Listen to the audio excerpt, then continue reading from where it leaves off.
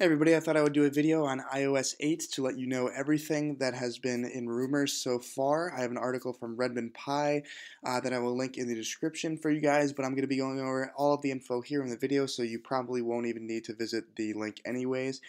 So these are all the new features and stuff that you can expect in iOS 8, along with the new iPhone and iDevices coming in June.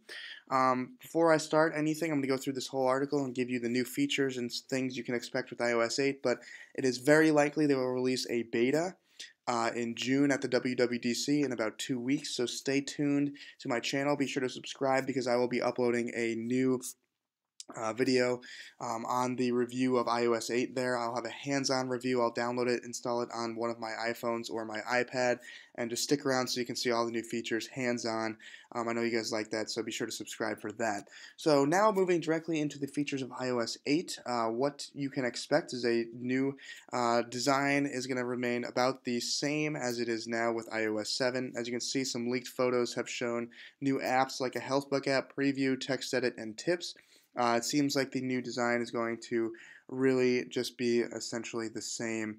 The new apps in iOS 8 are going to be much more integrated into the health of the person as well as the actual physical knowledge of the person. So it's going to be more integrated into daily life. As you can see, Healthbook will be an app that will focus on heart rate, hydration, nutrition. Along with that, the new iPhone 6 is supposed to have a heart rate monitor in the fingerprint center, which is very cool. And the Tips app, as you can see in the new design, will be more of something that you can help with your mind and how to use the device. Also, there will be a dedicated iTunes radio app. That's nothing really that new. They're just removing it from the music app and putting it into a single standalone app, as it was kind of hidden away, and some people would like to use that in place of Spotify. Game Center probably will be removed. It is basically a means to be like Xbox Live. And although some people have well received it, they're probably going to remove it from the home screen as it can be a bit of a nuisance. Split screen multitasking, if you don't know what that is, it'll be basically on the iPad for someone to have two apps open on either side of the screen. It'll allow you to have more than one app open at a time and be able to see both on the computer screen of the iPad, similar to a computer, how it works in that regard.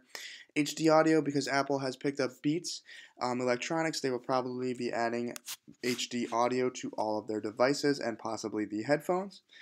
There will also be more improvements in general to messages, notifications, voice memos, and CarPlay, just in general to make sure that they work a little better, a little faster, all that good stuff. Obviously, they will be upping the new tips and tools in the device as they do every year. Another cool feature that I love is they're probably going to include Siri to have Shazam. And Shazam is a music identification service. It allows you to see what songs are when they play. You just simply click listen and your phone will tell you what song is playing in the background, which is very cool. It'll be great to have that integrated into Siri. iOS 8 is also supposed to integrate with the iWatch, which is a wearable technology that Apple is working on, competing with Google Glass. Widgets may also be in the control center.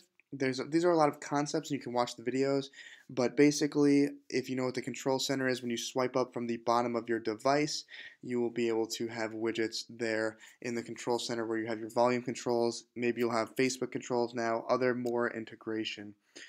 iOS 8 on Android, basically they will probably offer new lock screens. You could possibly draw a new pattern on your iOS 8 device, similar to the lock screen of Android.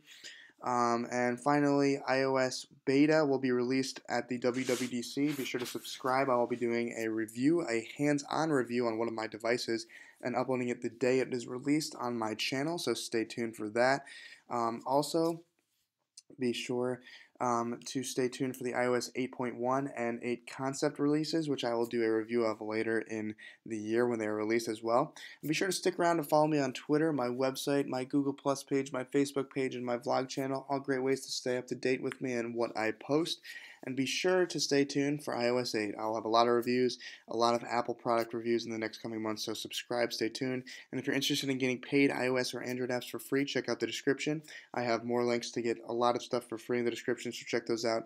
And I will catch you guys later. Hopefully you enjoyed the video. Peace.